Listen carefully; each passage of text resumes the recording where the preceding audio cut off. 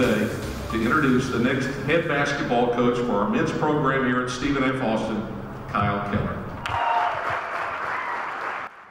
Kyle Keller has some big shoes to fill as Stephen F. Austin's new men's basketball coach, but he also has big goals. Keller formally introduced today down in Nacogdoches, shortly after the Stephen F. Austin men's hoops team saw its NCAA tournament run end. The Lumberjacks lost Brad Underwood to the Big 12 as he took over as Oklahoma State's head coach. Now this week, SFA found his replacement in former Texas A&M assistant Kyle Keller.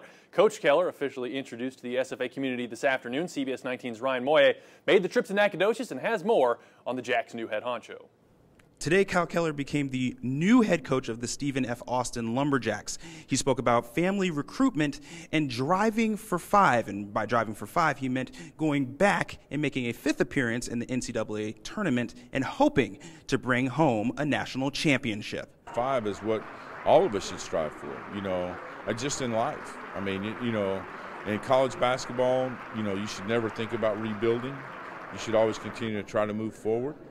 And regardless what if you're going to play for the name on the front of your jersey, doesn't matter what player's in there. You can't replace a Thomas Walkup or Trey Pinckney or DeFard or some, you can't replace those guys. And as players, who they are, what they did for your program.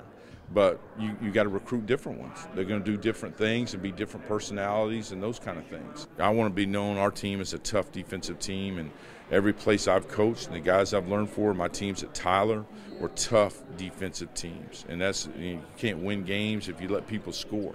Game starts out 0-0. Wouldn't bother me to win a game 2-0 sometimes. Offensively, we'll be different. We'll do more things with ball screens. We're going to play fast. We're going to score in the first 7 seconds if we get an opportunity.